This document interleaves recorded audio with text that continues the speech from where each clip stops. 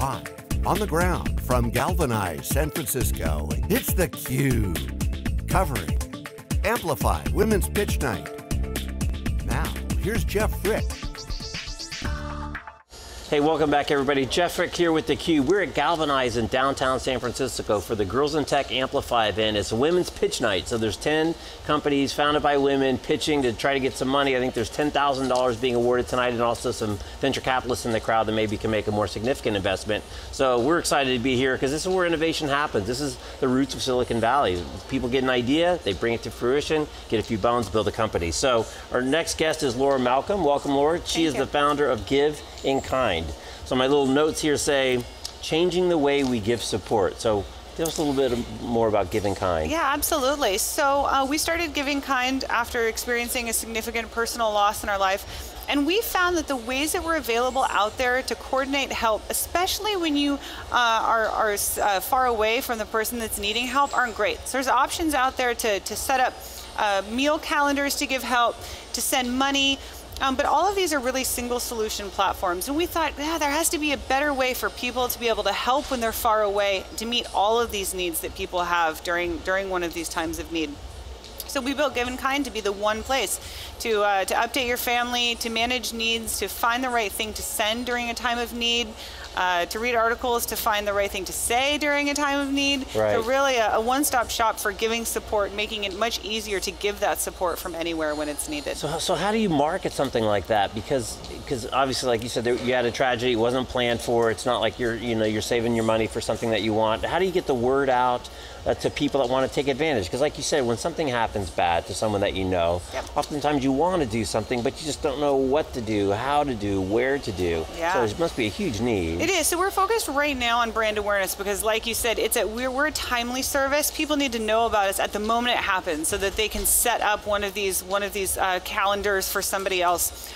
So we've been focused on working with influencers and bloggers. We've had a couple of influencers not paid who've jumped on our content and shared it out to their followers. Over 5 million people so far it's been shared with a couple of really awesome influencers sharing our posts to try and build that awareness. What we're focused on then is working with healthcare organizations, getting in with discharge coordinators, social workers, making sure they know about all the tools, because what we really do is alleviate some pain points for families who are trying to coordinate, say when someone's in the hospital, right? You start a cancer treatment, you've fallen and broken your leg, you have an elderly grandparent who needs support, and you have all these families going, okay, well, who's going to make sure their dog gets walked, and who's going to make sure, and you know, on that note, we have doctors pointing out that they check elderly people out of the hospital against medical advice because there's no one there to walk their dog. So we're trying to create this awareness that, like, hey, if everybody jumps in, and not only jumps in and offers to walk the dog, but is made aware of all of the services that are available using something like, you know, Rover or WAG or where you can send a dog sitter to someone, right, to try and help meet those needs. So what are kind of the top level applications? Food, walking dog, that are kind of the things everyone thinks about, and what are some of the ones that people don't really think about, but that are really important to the people in need? Right, so when our user surveys said, well, what's interesting is, first of all, what our user survey find is that what people tend to do in these times of needs is why something like GoFundMe has gotten so popular. Send money, right? Start a fund, send money. But that's not actually the thing that people most often want to send or receive during a time of need. What do they want? They want house cleaners. They want somebody to send them a gift of Cleanify, to pull up on their app and have a house cleaner come to their house. They need help with childcare, dog walking, groceries.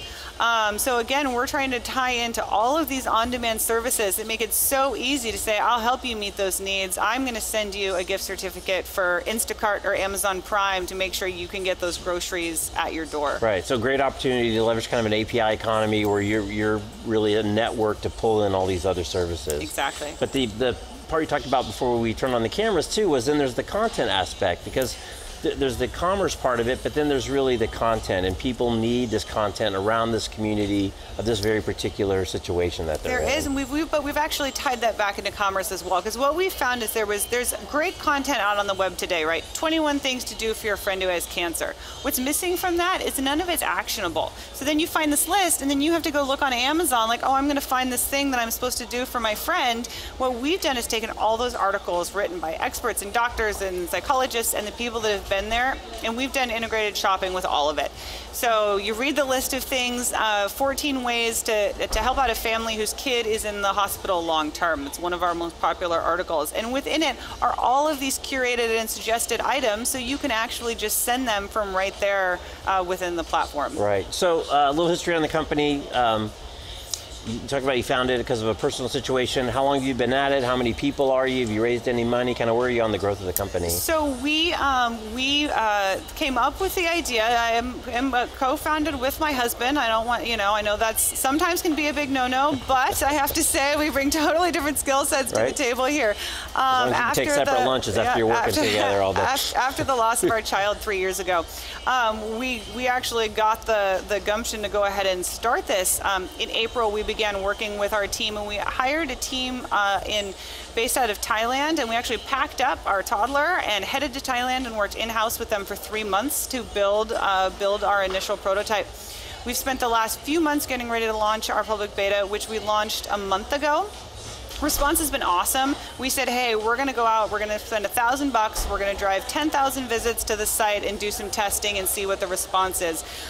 Instead, we spent $250 because no, we haven't raised any money, because actually tonight was my first time ever pitching this.